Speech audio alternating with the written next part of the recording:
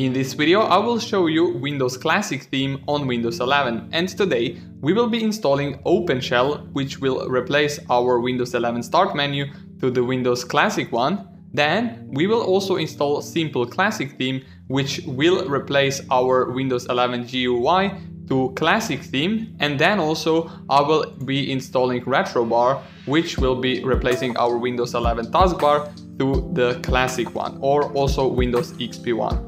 So if we continue with installing Openshell, go to here to the releases. I will just download this latest release, which is periodic update. Go here to the assets and click exe file right here and click save. Open the file, click next. I accept the agreements, click next. I will also click next right here and also install. Click yes and click finish. Right now I will go to the taskbar settings, scroll down, open taskbar behaviors, and I will put taskbar alignment to the left. Close the window settings, open up start menu, go to the all apps, search for the Openshell, and right here Openshell menu settings. Right here I will select classic style, but you can also, if you want to, classic with 2 columns or also Windows 7 style.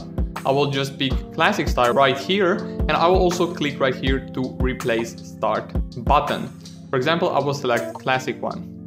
Go to the skin settings. I will select from the Metro skin, which is currently right now, to the classic skin of our start menu style. So if I click OK right now and I click start menu, it should look like that. Now if we continue with installing SimpleClassicTheme, go to the releases as before on Openshell, GitHub repository, click SimpleClassicTheme.exe. Right here I will select 3 dots, click here to keep files. I will also click right here and keep anyway. I will select open the file, click yes, and right now SimpleClassicTheme exe file should start. I will also install Piclock from the right options right here. I will also install Explorer Context Menu Tweaker, click OK.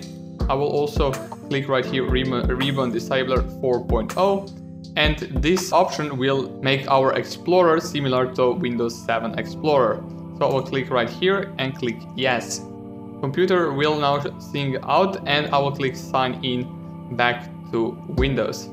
Go back to your downloads folder and open up SimpleClassicTheme again. And right now it says here first run, so it seems to be the first time you are running STT or SimpleClassicTheme. Would you like to run the automatic setup tool? So I will click right here yes, and we have the setup wizard right here. I will click next, accept the agreements, click next. I will check this one, STT or SimpleClassicTheme will start with our Windows, and I will also click here, do not install any classic taskbar button because I already installed Openshell. So click here to install, click finish, and right now our SimpleClassicTheme is ready to go. Right now I will also click make borders 3D, I will click yes, and this one should put some registry keys in our registry. Click OK right here.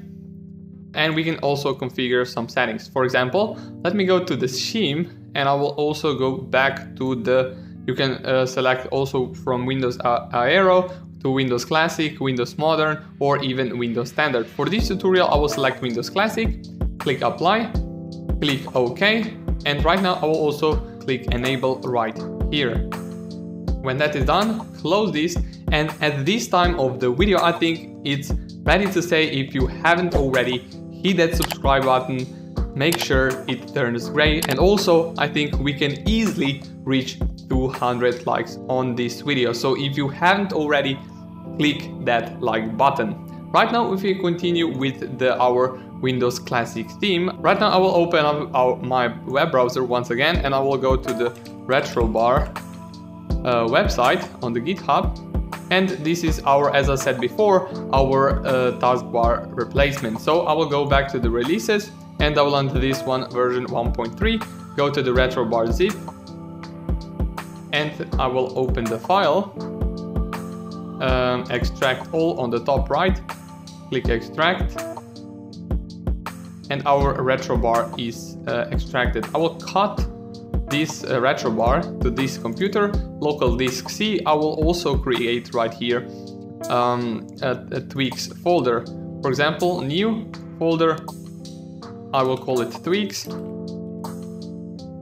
Go to the folder and paste our RetroBar in here into C drive. I will run our RetroBar, and right now I will also need to install netcore to run RetroBar. So I will click yes right here, and this should open a new web browser tab, and I will go to the run desktop apps version of this program. So I will click download x64. Run this program to install Windows Runtime 3.1.18. So I will click yes right here. And we can also close the browser. Go to this PC, go to local disk C, go to the tweaks, and open up RetroBar. So RetroBar should be active right now. And as you can see, we have our classic start menu from the Openshell. Right click on the RetroBar, click properties, and here we have some properties to change. I will select this one to automatically start at our start with Windows. I will also click right here to allow font smoothing, so this will make our corners on font not so jagged anymore. And also I will click here to collapse our notification area icons. So here we have these notification area icons on the bottom right. And also we have here the theme. So for example, we can select System 1, we can select Watercolor 1, Windows 2001, Windows 95 to 98, Windows ME or Me, and then we also have Windows XP Blue and also Windows XP Classic. For this video, I will just use Windows 95 to 98. If you haven't already, guys, I already posted another video covering RetroBar specifically, and I'll also put a link in the video description down below, and also on the top right now it should pop up on your YouTube player. So I will click OK right here. If I open up right now, for example, Notepad, let's say open up Notepad, and right now these buttons look like that from Windows Classic style. And also let me show you that version actually that we are running Windows 11. So go to this one, go to WinVer, run it, and as you can see we have here Windows 11 with classic theme. So I think this has been all for this video, and as I said earlier, if you haven't already, make sure to hit that subscribe button and also make sure it turns gray. And also I think we can easily reach 200 likes on this video, so if you haven't already, hit that like button. And with that being said, guys, I see you all in the next one. Peace.